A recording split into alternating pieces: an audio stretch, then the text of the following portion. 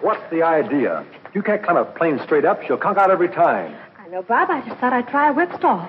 Well, you stick to straight flying, Miss Miller, till you've had more hours. You know I have a good mind not to send your papers through for your license. But I pulled out of the spin, didn't I? I did remember everything you told me. Well, sure, but you barely made it. Oh, Bob, I've got to have that license today. I've just got to. Oh, I see. You've already told your father. Now you must make good. Well, that's one reason. Bob, do I get the license?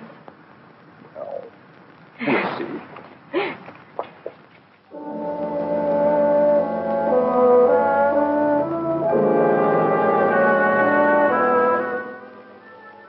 How far away shall I hold the receiver, Dr. Miller? Halfway across the room, Dr. House. We'll shorten the distance and hope for better results.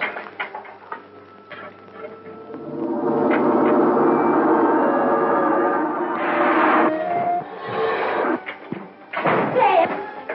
What is it, my dear? I made it! Made it? Made what? My pilot's license, don't you remember? I wanted to have it today to surprise Jim. Of course. I'd forgotten. I'm sorry. Oh, I'm the one who should be sorry. I came bursting in on something important, didn't I? Oh, that's all right. You and Dr. House go right ahead, Dad. Mind if I watch until Jim comes? Certainly not, my dear. Certainly not. That must be Jim. Turn it off, Dad. Jim! Oh, Ruth. Daddy's here. Well, how are you, my lad? Fine, sir. I thought you were in uniform. Well, I was. I have a medical discharge. Medical discharge. Father, don't you remember? I told you Jim was wounded at Guadalcanal flying for the Marines and cited for bravery, too. Of course, of course. Oh, I beg your pardon, Doctor. This is Jim Hudson. Jim's Dr. House, Dad's assistant. Hello. How do you do? Jim is the son of one of my best friends, old Warren Bill Hudson, owner of the famous gun sight mine in Alaska. Well, what are you working on, sir? We're attempting to transmit physical substance by light wave. We almost have it, but so far we've been unable to hit upon an element strong enough or powerful enough to counteract the pull of gravity. Well, that's amazing. And I call it the paratron. Well, would you mind very much, sir, if I stayed and watched you work? Not at all. You and Ruth stand over there. Well, thank you, sir.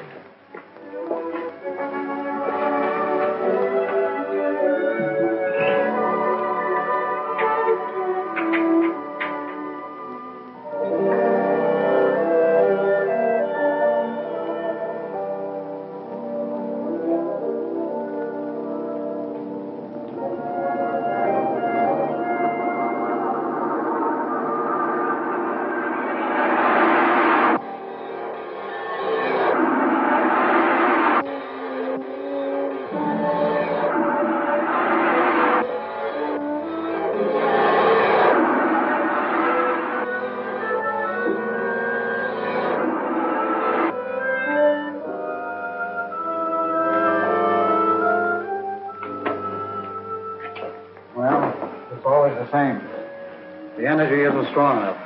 We almost have it, and then it slips from our grasp. Could only find the proper element, the proper atomic combination. I've tried everything.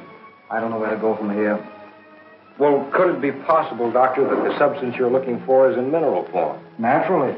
Radium is mineral, and that has energy. But not the particular type I need. Well, that's what I meant. What, radium?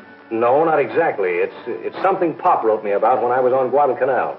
Now, he hasn't told anyone else about it because he thinks he's got a great discovery. Well, what is it? Well, I can only tell you that... You remember old Grit Pop's foreman? Mm-hmm. Well, he was digging in number 3 shaft one day last spring, and he came across this mysterious substance, whatever it is, and he hit it with his pick, and it knocked him down. Astounding. Could you arrange to have a sample sent to us? It may be just what we need. Well, it sounds like it'd be a little too dangerous for shipment. Why don't you go north with Jim, Dad? Even though there's nothing to it, you'll have a nice vacation. You need a rest. Well, how about that, Doctor? Well, if the story is true, I feel it's our duty. Do you have a place where we could work? Well, yes, you remember Pop's lab. It's about as big as this. Oh, excellent. When can we start? I won't rest until I can find out what this is all about. Well, transportation's the big problem. How much of this equipment do you have to take? All this apparatus is necessary. If I may offer a suggestion, there's a steamship leaving from here in 2 days. And the captain is a very good friend of mine. Well, then that's fine. You arrange the transportation, and I'll help Dr. Miller get things together.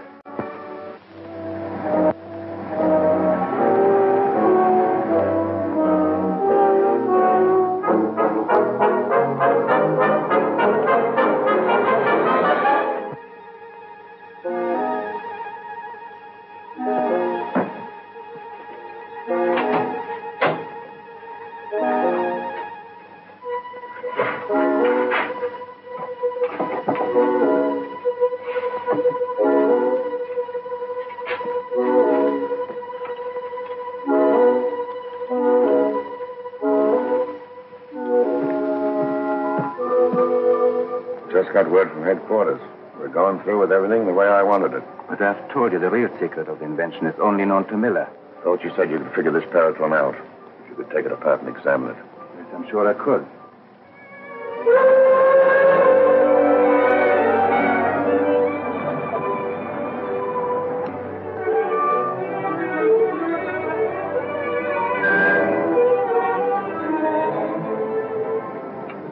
Why don't we sail? I don't know. Must be waiting on somebody. I'll give them guys 5 more minutes, Bosun. If they ain't here, then we'll sail. Aye, sir. Aye, Doc. Sorry to have missed you yesterday, but I was busy ashore. Captain Greeder, I would like you to meet Dr. Miller. How do you do, sir? And Mr. Hudson. Hello. Oh, here they are, sir. Cast off this gangplank. We're shoving off. We better check with the purser and see where our cabin is. Yeah.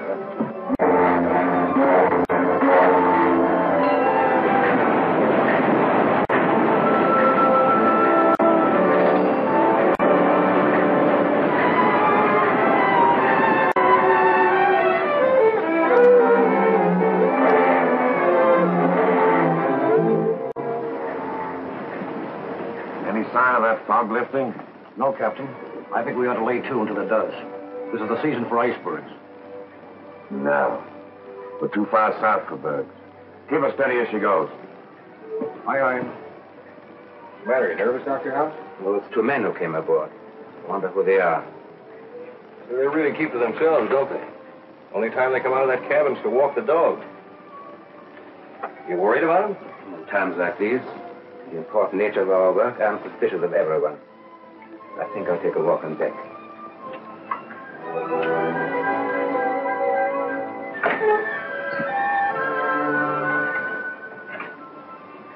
He's really jumpy, isn't he? Is he? I haven't noticed. How well do you know Dr. House? He was well recommended. Well, are you sure of it? One is never sure of anything, least of all of men. But don't worry. The real secret of the paratron is known only to me. You're not as absent-minded as you seem to be, are you, Doc? Leave them aboard. There's no telling who or what they might be. If Miller and Hudson were murdered crudely. What do you mean, crudely? Ain't you ever heard of an accident? When will this accident happen? As soon as we get further north, out of the sea lanes. You happy now? Scientists, Captain, is seldom happy.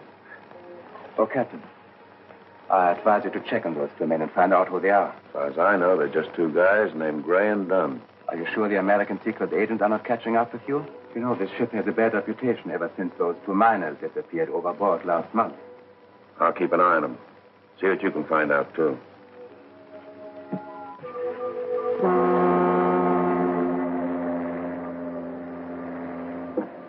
Hey, we've been passing ice floes all evening, Captain. And that means icebergs. All right. Lay to until morning. Aye, aye, sir.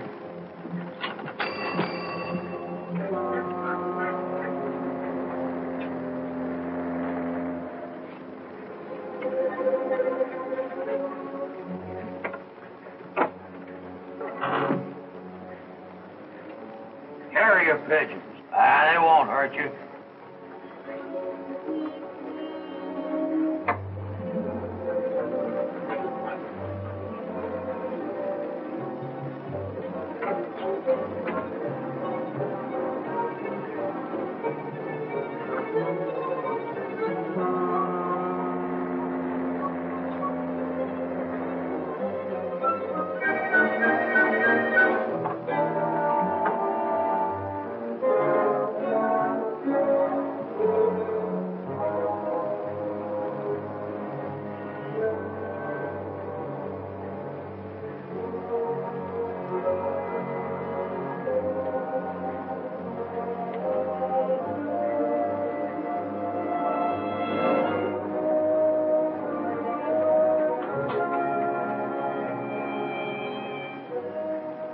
I thought it was strange the captain has carrier pigeons on board and is keeping it a secret. I don't know. Carrier pigeons are a respectable hobby. Maybe so, but we were wondering why Greeder doesn't send his messages by radio. Probably part of his hobby. Does seem kind of strange, though, doesn't it? I don't understand it. Well, I wouldn't give it a thought. Well, gentlemen, I'm tired. I think I'll take a little walk around the deck and then go to bed. Well, I thought you'd like to know. Yeah, well, thanks, Dunn. Dunn discovered the pigeons. He saw you send the message. I'm sure now that he is an American agent. You go back to your cabin. I'll handle this.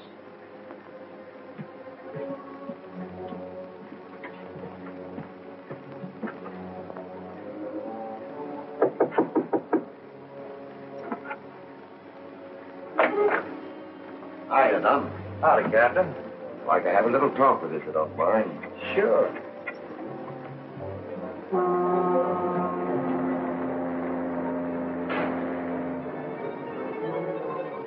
All right, Dunn. We're alone back here. Now speak right up and tell me what you're doing on board my ship. I'm going up north. Anything wrong with that? Ever since you came on board, you've been snooping around. You got something to hide, Captain? Like maybe carrier pigeons? Listen, you. Tell me who you are or... What?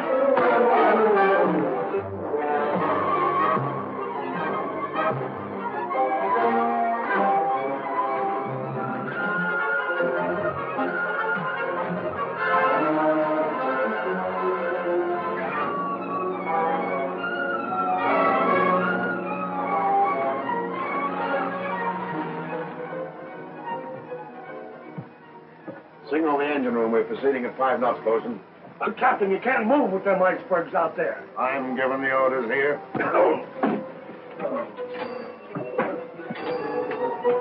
I've looked everywhere for Dunn. I tell you, there's something wrong with this boat.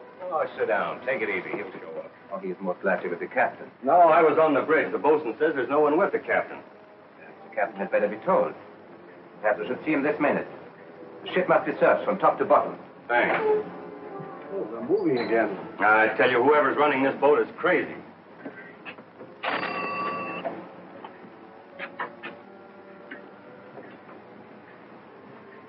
What happened to Dunn? I heaved him over the side. Miller and Hudson already suspect something. When they miss Dunn, they'll call for an investigation. What's the difference? Means we've got to work right now. Now? Go below and send MacRae and Hudson up to me. Oh, not that way. You know a better way? Yes. When this is dissolved in water, it releases a deadly gas. Won't they see it? No. It's colorless and odorless. Now, if you could manage to lock them up in here. Leave that to me. Send them up.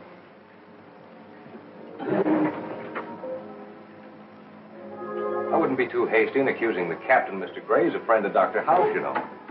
The captain would like to see you, gentlemen. Naturally, he's very much concerned. You'll get some action. Does he want me to? Yes, Doctor. A matter of routine, I believe.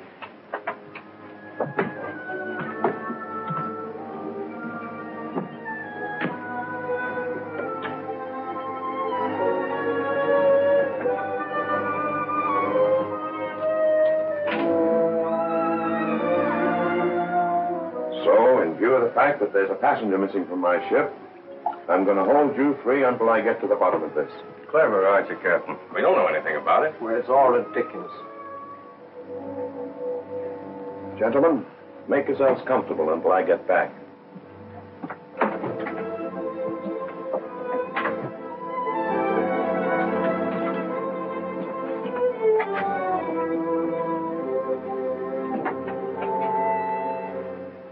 We're locked in. What is this, a frame-up?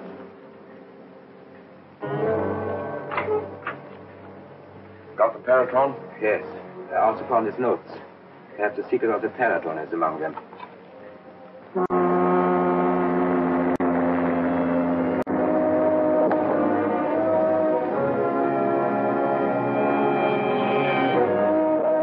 Iceberg! Dead ahead!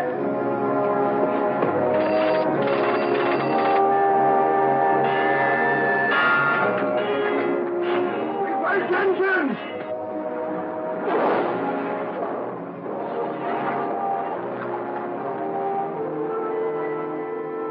We're gonna crash! Let's get out of here!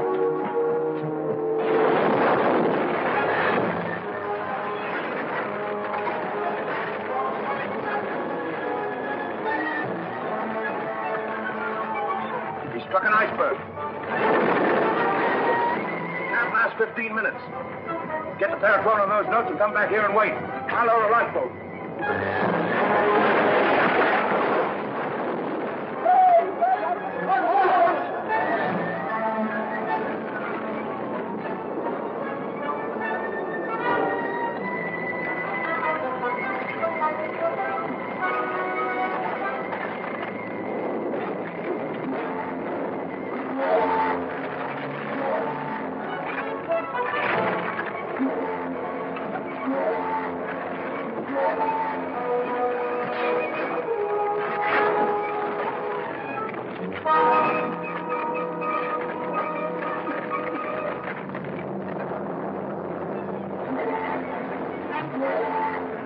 Hurry up and